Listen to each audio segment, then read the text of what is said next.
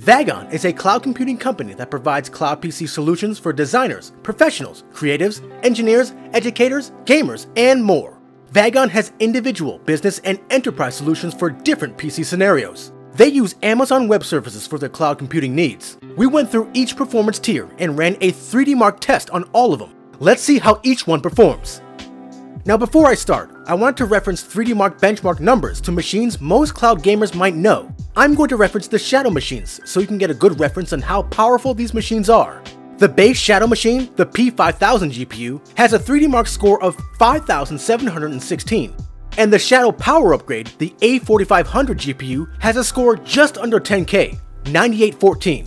Now we're going to start with the graphics accelerated machines since the machines below it do not have a suitable GPU for gaming. The first one is the Planet tier. Now please note that I tried to run these on their native app, but it just wasn't working. Check out our full review for the app above. Now because of this, I ran them through Parsec instead. Now here's the specs of this tier. The CPU is an Intel Xeon Platinum 8259CL with a clock speed of 2.5 GHz with 2 cores and 4 threads. And it's using the NVIDIA Tesla T4 as the GPU. And lastly, it's using 16 gigs of RAM. Amazon labels this as the G4DN.X large tier. The Planet tier had a score of 4141, which is worse than the base Shadow machine. I don't recommend this tier for gaming at all. Next is the Star tier. This has additional cores and threads, which go up to 8 cores and 16 threads for additional processing power. RAM also gets bumped up to 64 GB. Amazon labels this as the G4DN.4X large tier. This tier is just about equivalent to the base Shadow machine. If that's what you're looking for, this is it. Now the last one of the graphics accelerated tiers is the Galaxy tier. This has a whopping 48 cores, 4 T4s, and 192 GB of RAM. This tier was so powerful, even Parsec couldn't get access to the machine, which was similar to what happened during the multi-GPU machine on the TensorDock benchmark. So unfortunately, I don't have a 3D Mark number for you. Now moving on to the top row of the latest generation of GPUs.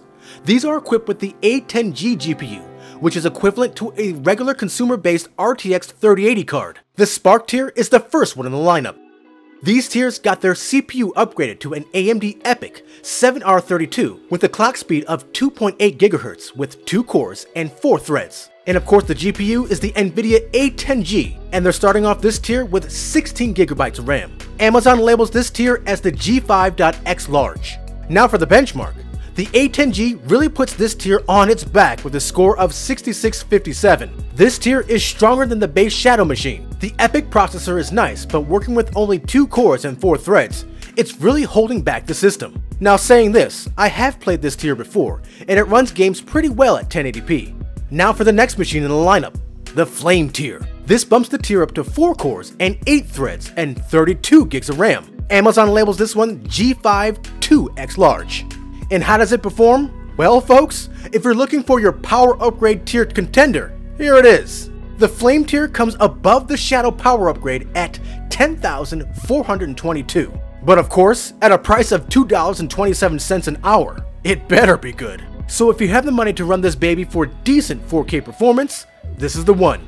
Now if the Flame tier wasn't enough for you, Vagon offers the Blaze tier. This tier increases the EPYC CPU to 8 cores and 16 threads. Plus, you get 64 gigs of RAM. What else could you ask for? An Ada Lovelace GPU.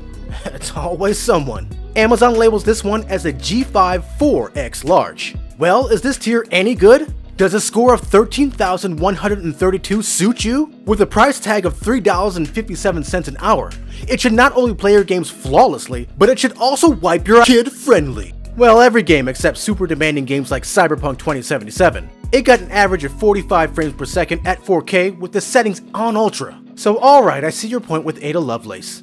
Told you so. So there's one last tier, the Lava tier. This tier had the same problems as the other multi-GPU tier, so I don't have a score for you. Not that anyone should spend money on this tier. Good God! Overall, you'll have a decent pick when it comes to what Vagon machine you want to run to play your games. You will pay for it though. And speaking of that, if you're looking to get signed up, use the link in the description and receive $5 in credit to start with. If you like this benchmark of Vagon, give us a like.